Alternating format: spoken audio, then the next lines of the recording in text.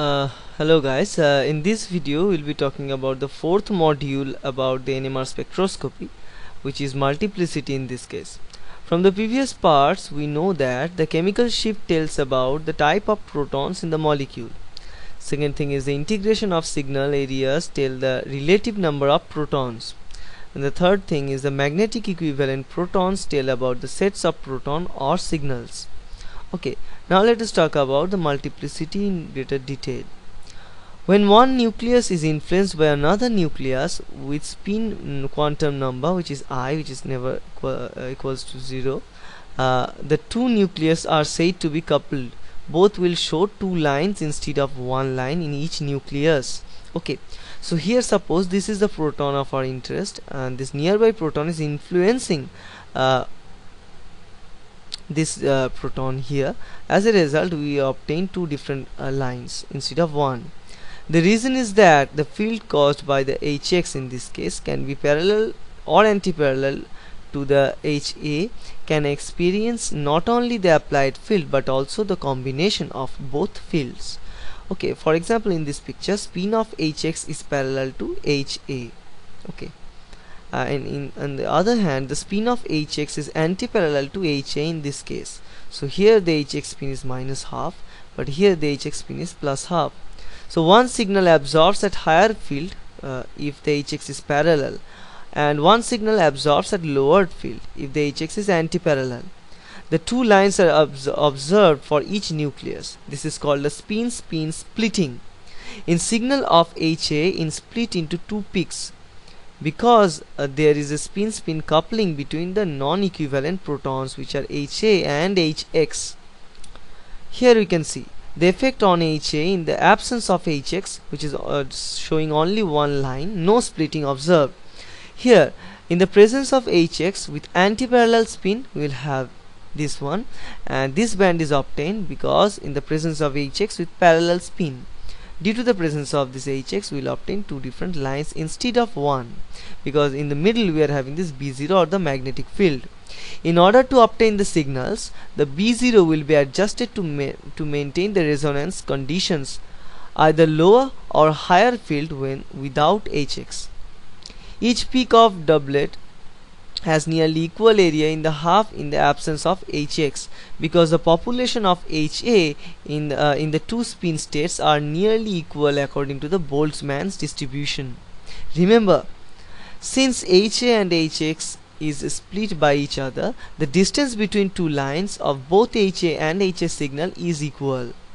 Okay, if two nucleus are only neighbors, then their signals will be two lines, which are diplets. Here this is called the n+1 rule. The number of lines splitting can be depicted by this rule. Multiplicity equals to 2ni plus 1. Here n is the number of neighboring protons. Here nuclei is H1 or normal proton. I or magnetic spin is 1 by 2. Multiplicity will be n+1. If nucleus is 2H or deuterium, then it will be 2n+1. If it is the nucleus is 3 by 2 or it is showing the spin 3 by 2, then the multiplicity will be 3n+1. Since the spin quantum number, which is I of H1, is half, therefore the multiplicity is 2n+1 in this case again. So the rule 2n+1 stands for. Consider this is the example. Now here this hydrogen is bound to that, and again here no never gives a singlet in this case. So no never is present for this hydrogen or this type of chemical equivalent.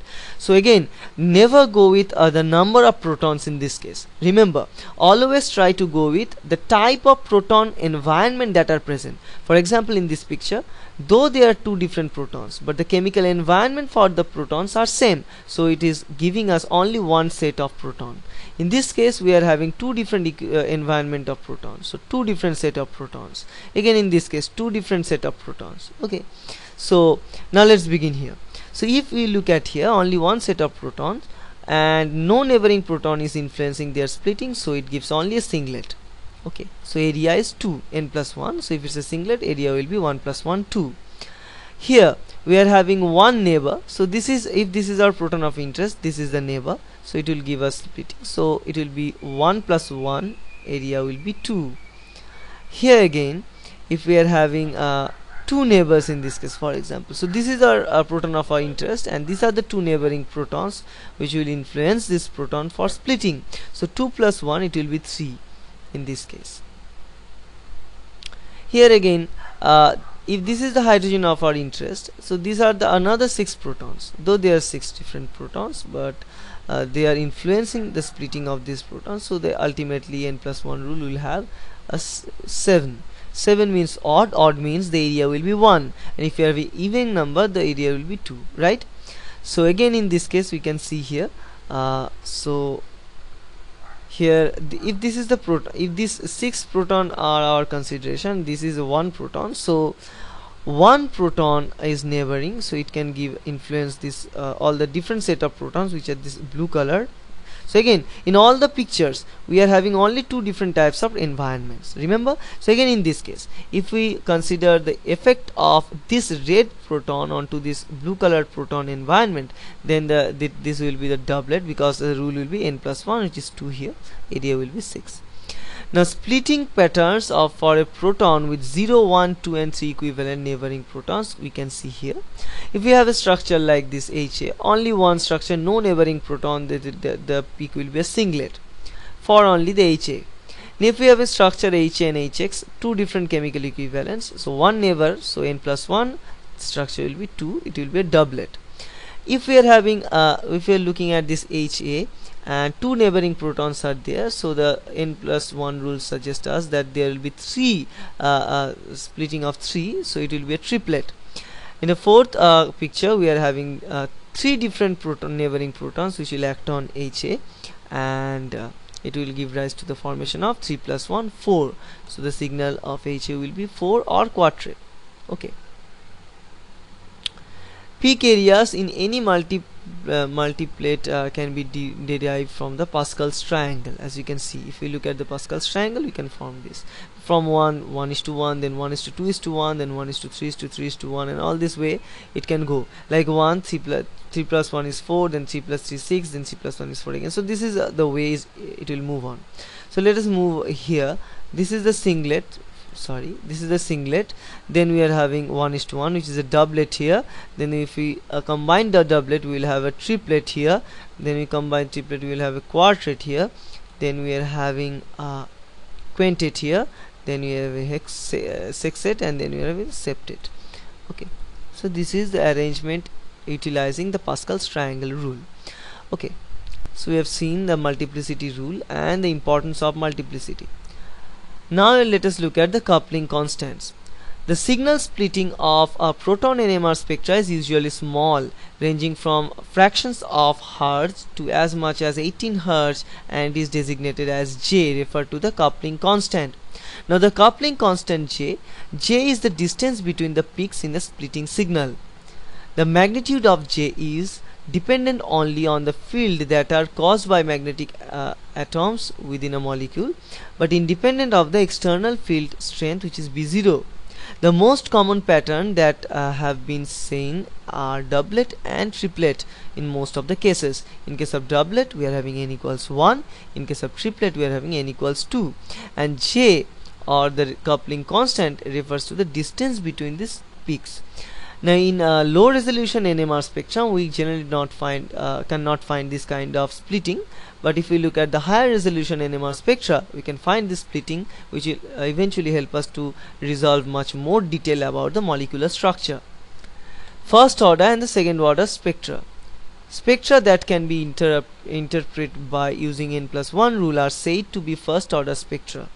In the first order spectra, the difference in chemical shifts, which is in hertz, between two groups of protons is large. When dn by j is large and we see first order splitting, the system is said to be weakly coupled. For example, here the weak coupling is observed, which is a first order. In some spectra, using n plus 1 rule is not enough. Therefore, such advanced analysis may be required for interpreting the spectra. These spectra are said to be second order spectra. In the second order spectra, the difference in chemical shifts between two groups of protons is similar in the magnitude to the J. When dn by j is large and we see second order splitting in this picture, the system is said to be strongly coupled, right? Example of first order spectra. The ethyl acetate spectrum displayed the typical quartet and triplet of the substitute ethyl group, as you can see here. So this is the triplet and this is the quartet. The spectrum of 1,3-dichloropropane demonstrate the triplet and quintet. So we are having both of them, triplet and quintet here. Example of second order spectra. If a given nucleus is spin coupled to two or more sets of neighboring nuclei by different j values, the n+1 rule does not predict the entire splitting pattern. The spectra may be complicated due to the strong coupling, as we can see here. So no coupled hydrogen, only one, which is the singlet. One coupled hydrogen, it will be n+1 a doublet. Two coupled hydrogen, it will be 2+1 triplet, and a double doublet or whatever. And three coupled hydrogens, it will be a doublet of doublets. Okay, so you can find. So this kind of spectra is not a single first order spectra that you can find. In case of first order spectra, we can see the singlet, doublet, quartet and all these things. But in case of this second order spectra, what you can find, no coupling, that means a singlet, one coupling, a doublet, two coupling must be two doublets, that means a doublet is further splitted to two doublets.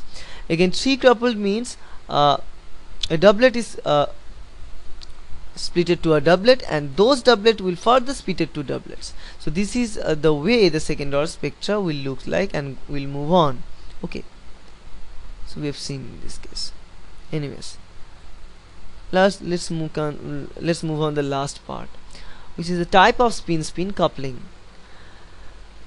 Spin-spin coupling, the way in which the spin of one nucleus influences the spin of another. Now this is the Dirac vector model. The electrons in the intervening bonds between the two nuclei transfer spin information from one to another by means of interaction between the nuclear and electronic spin. The spin of nucleus and electron paired, we can see here, which is the lower energy, and here the spin of nucleus and electron parallel, which is a higher energy. If they are in anti-parallel, lower energy, parallel in higher energy. An electron near the nucleus is assumed to have the lowest energy of interaction with the nucleus when the spin of electron has its spin direction paired to that of the nucleus. Types of spin-spin coupling. We can find it will be one bond coupling, it can be two bond coupling, it could be three bond coupling, or it could be long range coupling. If we look for one bond coupling, now in case of one bond coupling, coupling via one bond occurs when a single bond links two spin active nuclei for a C13 hydrogen bond and other type of bonds where both nuclei have spin. Okay, note here in this case, when two spin nuclei are anti-parallel in nature, here you can see the J is usually positive. When two spin nuclei are parallel in nature, the J normally negative. So here these are the anti-parallel, so J will be positive in this case. Okay, let's move on. Two bond coupling. The two bond couplings or germinal coupling, as you can see here, the amount of germinal coupling depends on the HCH angle. It can also depend on the hybridization and also the substituent effect in this case. And this is the angle at which the coupling is actually occurring. So the angle is called A. The germinal coupling constants increase as the decrease due to the two orbital move closer and the electron spin correlation become greater. Hybridization is important and can affect the germinal coupling. Normally, as you can see in this case. Okay. So I'm not going to tell about the details of all these packages. Okay. So in this way we can find the three bond coupling, and also we can find the long range coupling, which is more than 3 J's. Okay. So you can see in these cases. Okay. This is in much more detail. You don't need to memorize that much for biological purposes, and I hope you can understand the basic level of splitting. Okay, that's it, and I hope this will help you.